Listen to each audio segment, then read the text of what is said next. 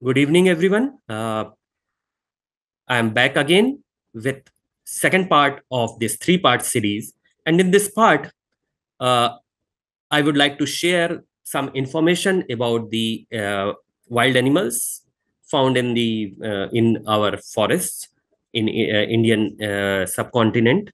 Uh, Basically, these are the charismatic species which actually attracts visitors from all over the world. And also, I would like to share the information about the presence of our company, Rare India, in these different tiger reserves, national parks, and wildlife sanctuaries, and how we are supporting the conservation programs by with the help and support and commitment from our partner hotels. So this is all about the wildlife tourism and Rare India, which we are going to see. The Rare India is presented in almost 20 protected areas, which includes tiger reserves, national parks, and wildlife sanctuaries. So let's start from the top one, the Hemis National Park, which is in Trans-Himalayan region of Ladakh. And it's famous for its the population of snow leopard is represented. We are represented in this national park by the Lungmar remote camp, which has a wonderful team of naturalists as well as a tracker from local village who will go out for tracking snow leopard, and then you'll get to see them quite easily. Then we have Dachigam National Park, which is in Kashmir, and this is represented by we are represented by Nadis Hotel in this national park, and they have a team of they are a team of they have a team of experience provider, and they have wonderful experiences inside the national park. You can go for walk, and then they have there are naturalists who actually take you to the bird watching and other different programs. Then we have Corbett Tiger Reserve, which is located in Uttarakhand, and it is I can say it is the one of first tiger reserve of India.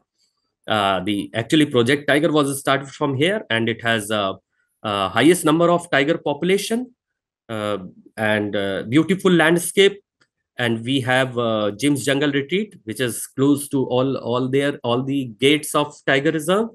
Then we have Vanghat, which is a unique property in terms of the approach and experience. Mostly bird watchers, they can go here and they spend their time watching birds in their surrounding. Then we are represented by TUTC Alia Jungle. This is a property of TUTC, the ultimate traveling camp in Rajaji Tiger Reserve. We are represented by Alia Jungle, Pandarjur. Rajaji Tiger Reserve is also in Uttarakhand, and it is close to Haridwar and Saharanpur district of Uttar Pradesh. Then we have Sariska Tiger Reserve, which is close to Delhi. It's a 2.5 or 3 hours journey from here, and you'll get. We are represented by Utsav Camp and Camp Uncha.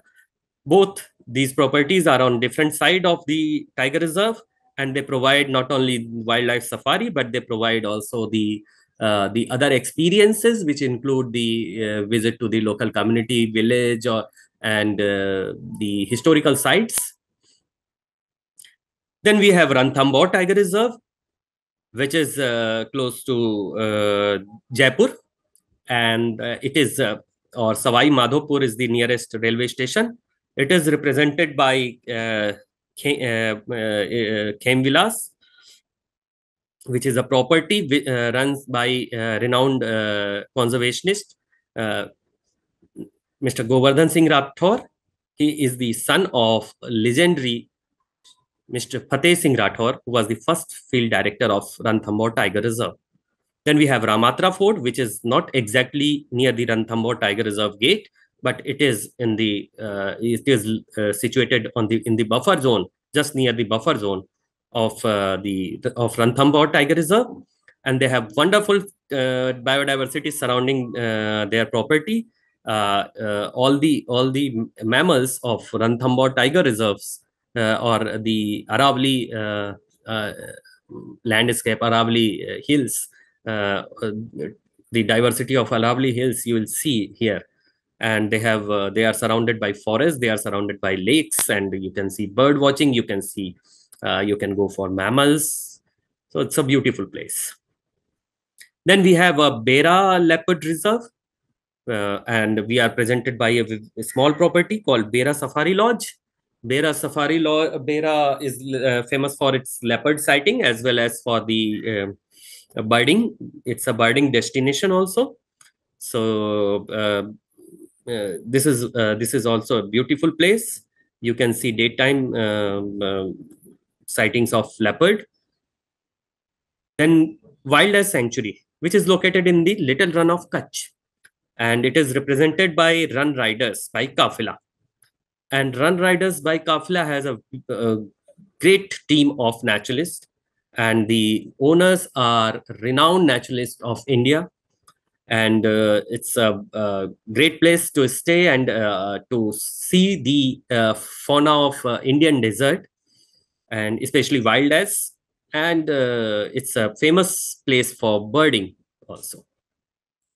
Then Panna Tiger Reserve, which is located in the northern part of central India, Madhya Pradesh.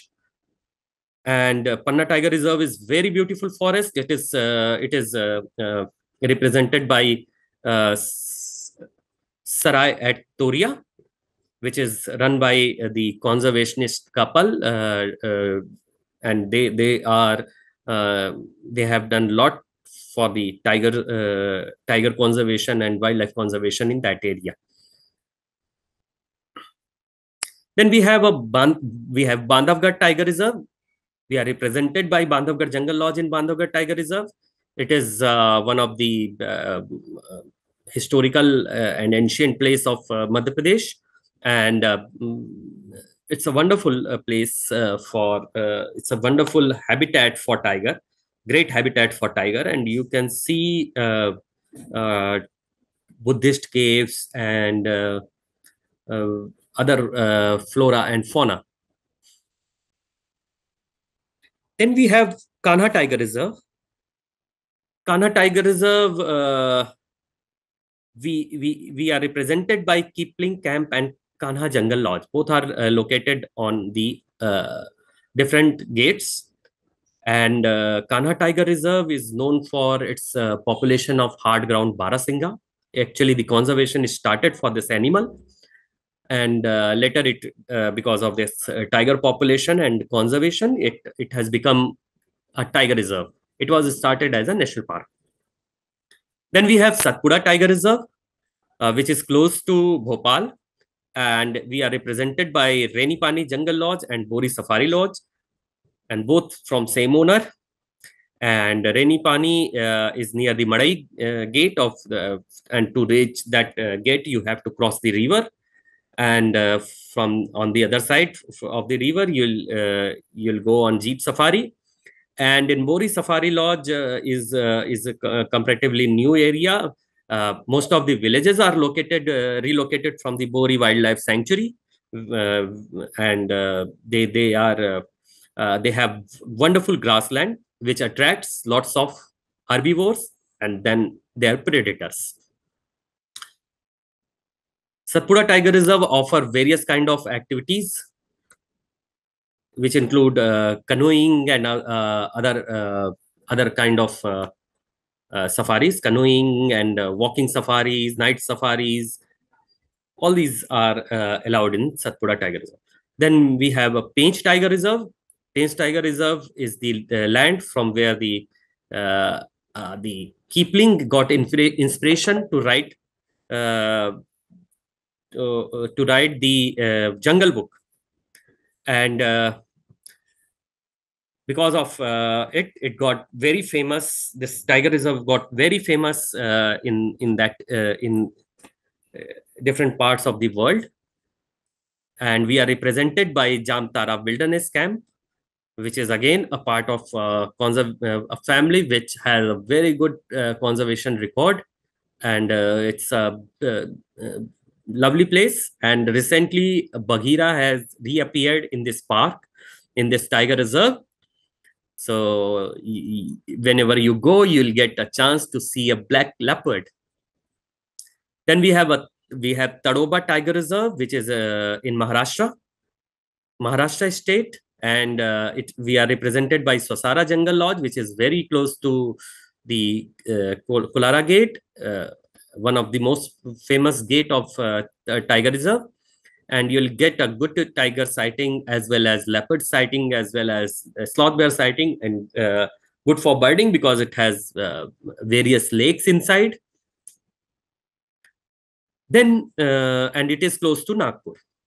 Kaziranga Tiger Reserve. Kaziranga Tiger Reserve is in state of Assam, and it is as I said that in my previous presentation, it has Big Seven Kaziranga, and it's also a World Heritage Site.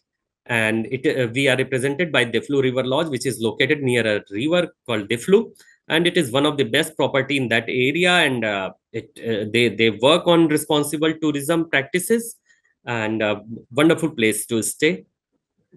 Then we have Periyar Tiger Reserve, which is located in the Western Ghats, and Periyar, the river flows through it. There is a reservoir, and people can do the boat safari from there. And we are represented by Windermere Estate and River House. Then we have Annamalai Tiger Reserve. Here we are represented by Sinna Dorais Bangalore, which is located in Valprai. And this area is quite famous for lion-tailed macaque, one of the charismatic species of Western Ghat, and it's an endemic species of India, Western Ghats. And then we have Manas Tiger Reserve and Nameri Tiger Reserve. Both are in Assam, and they are part of Assam Bengal Navigation (ABN) and Wild Mahasir experiences and itinerary. Manas Tiger Reserve is famous for pygmy hawk conservation, and it is a wonderful place, and it has extension into the Bhutan, which used to be Royal Manas Tiger Reserve, and it is also famous for its primate, one of the primate called golden langur. Then Nameri Tiger Reserve is also a beautiful place. It is part of the northeast forest and northeast area of landscape of northeast, and it has a wonderful diversity. Then we have Binsar Wildlife Sanctuary, which is in Uttarakhand. This wildlife sanctuary is quite famous for birding, and we are represented by Mary Budden Estate. And people generally from the different the birders, especially birders from different parts of the world and India, they go for birding in this area. And also, it is also famous for the Himalayan flora and Himalayan fauna also.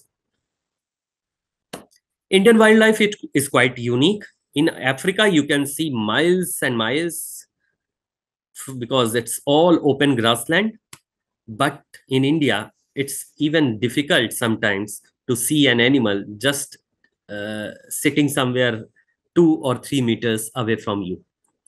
So that's the actually an experience when you track the animals inside in the Indian national parks and protected areas, tiger reserves, and it is a fun of it. Means you going for alarm call, suddenly you hear the alarm call, and then you go there, and suddenly you see the pug marks of tiger, leopard, or sloth bear, or other animals, and then you stay there for long, and suddenly you see a tiger or a leopard is coming out from the bushes, and then you'll see deers are running, you'll see barasingas, You'll see other species of monkeys. They give alarm call. They have a very unique way to warn the other species, and they have a, that very interesting thing that they warn the other species by different way. Means for a tiger they give different kind of alarm call, and for leopard they give different kind of alarm call, because tiger cannot climb the tree but leopard can climb the tree, so they are more scared to the leopard. Then we have now it's about the charismatic species. Of course, Royal Bengal tiger is the main one. Then common leopard. As I said, we have 5 big cats. Asiatic lion, which is found in the Gir forest. Then snow leopard in the Himalayan region, Trans-Himalayan region of Ladakh. Then we talk about these pachyderms. We have a good population of Asian elephants, Western Ghats, North Indian forests like Jim Corbett and Rajaji. Both are good for elephant sighting. And in northeastern forest of Kaziranga, Manas, all these have very good elephant sighting.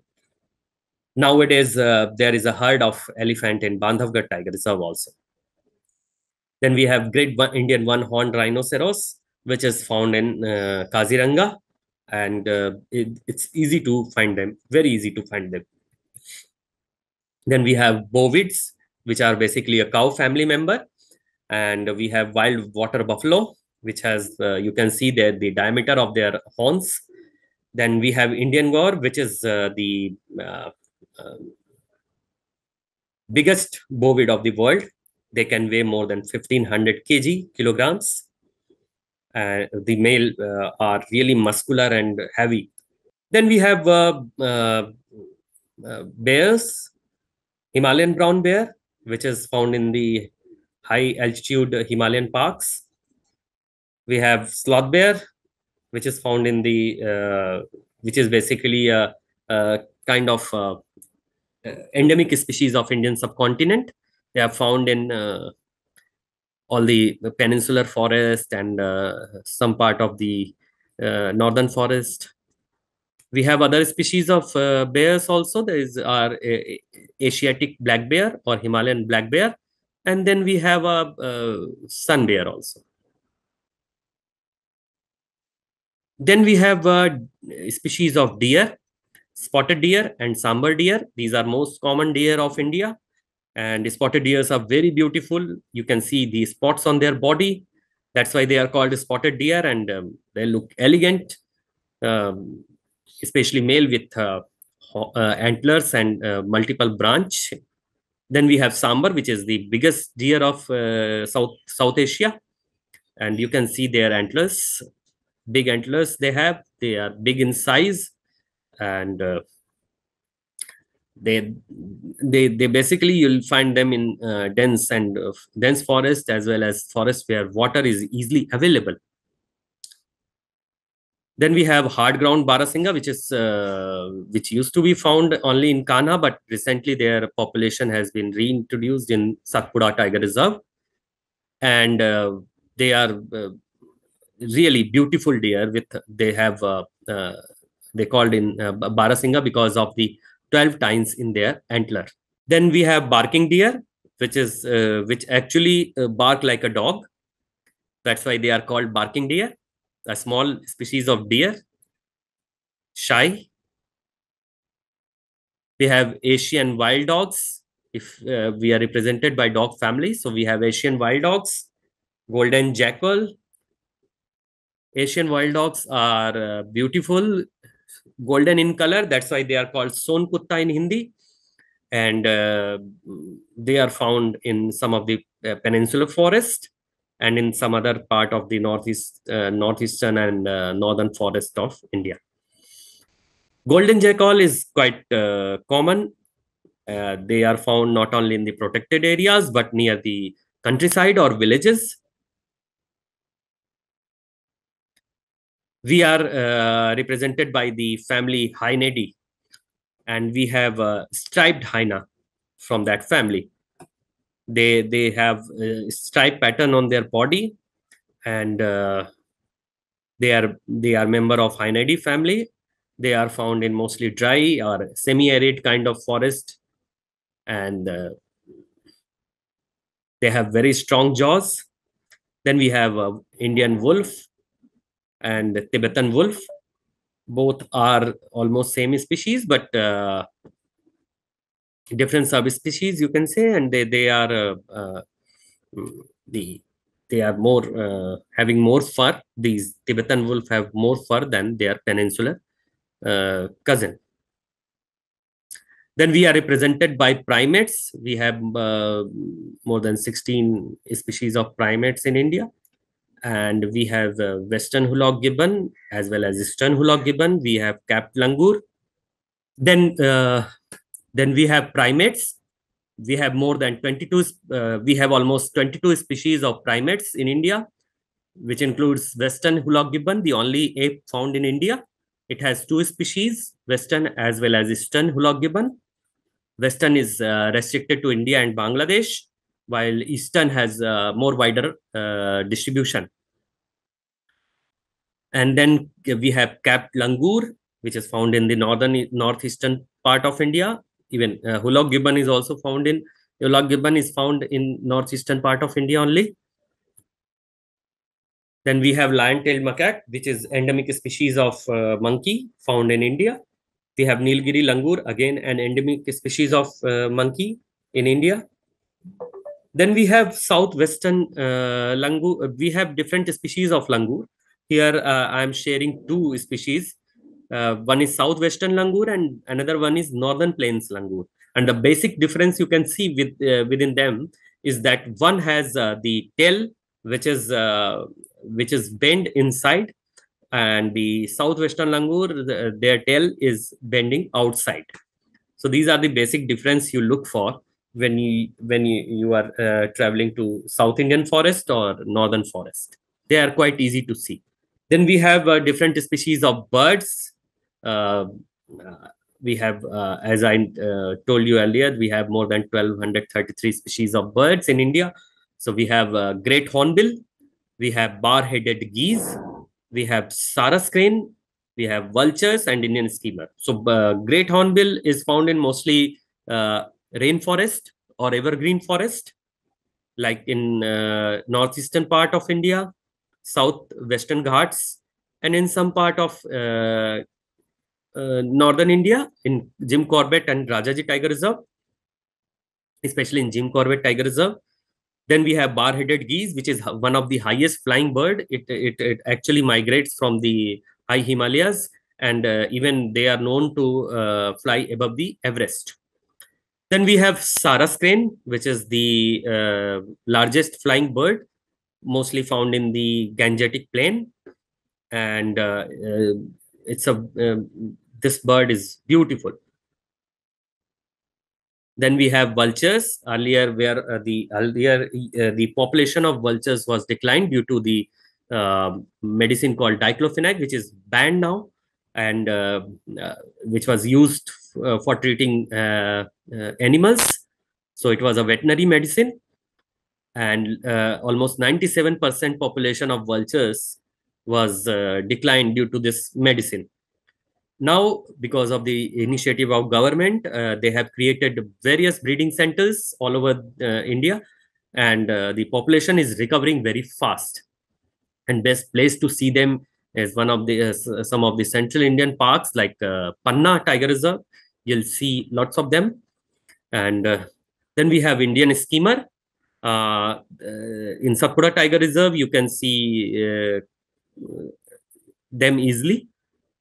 Then we have reptiles.